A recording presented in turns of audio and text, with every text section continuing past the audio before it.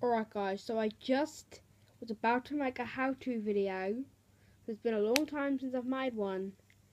When I tried to make one, my freaking camera died. And I was like, what? Because it was right towards the end that it happened.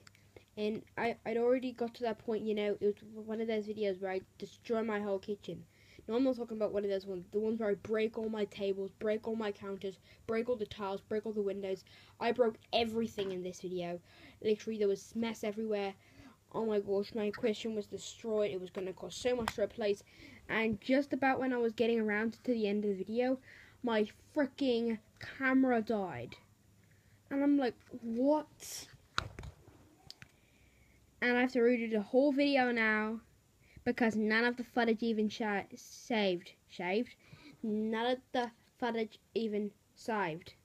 I said none of the footage even saved.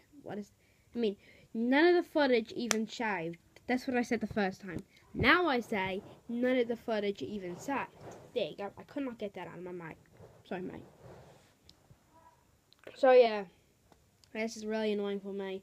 I had to fix up my whole kitchen now again and start the video again, and that's just really annoying. So